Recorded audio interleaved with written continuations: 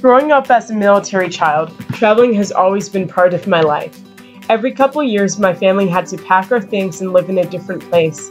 Because of this, I was always interested in the unknown and exploring unfamiliar cultures. My curiosity took me to Morocco because it was a mystery to me. With it being a Muslim country, many people had a lot of preconceptions and reservations about me going, but I wanted to base my opinions from my own experiences. There are many reasons why I fell in love with this country, including meeting new people, eating food, and visiting the cities. Living in a predominantly Muslim country, I was not isolated because of my religion, but rather embraced. Most of the people I met were welcoming. Everywhere I went, I was met with a plethora of languages: French, English, Arabic, and Darija, a dialect of Arabic. Morocco is also a melting pot of cultures, with predominantly Arabs and Berbers, as well as sub-Saharan Africans. Although my program was about 5.5 weeks, it felt a lot longer.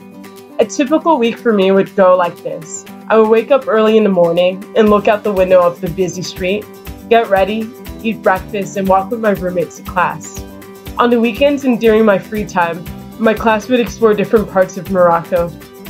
One of my favorite activities was exploring the Medina with my friends. The Medina is a very busy area with restaurants, markets, shops, and even homes.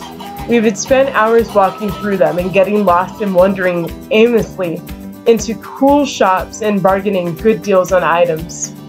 The food was amazing. My diet was replaced by couscous, tangines, and drinking tons of refreshing fruit smoothies and hot mint teas. Most importantly, even though it isn't a large country, traveling to different regions felt like living in another country and another adventure. I not only camped under the stars in the Sahara Desert in Muzuga, but toured the United Nations High Commissioner of Refuge in Rabat, walked along the beautiful beach town overlooking the Atlantic in Asila and Tangier, and hiked through the Forest Atlas Mountains in Ifrane.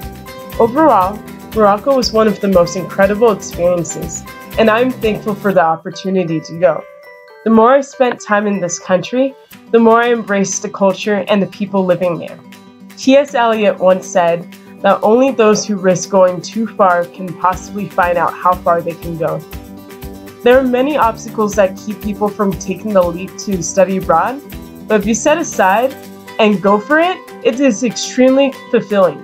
So don't be afraid to take a risk, because you never know, it can turn out to be an amazing adventure.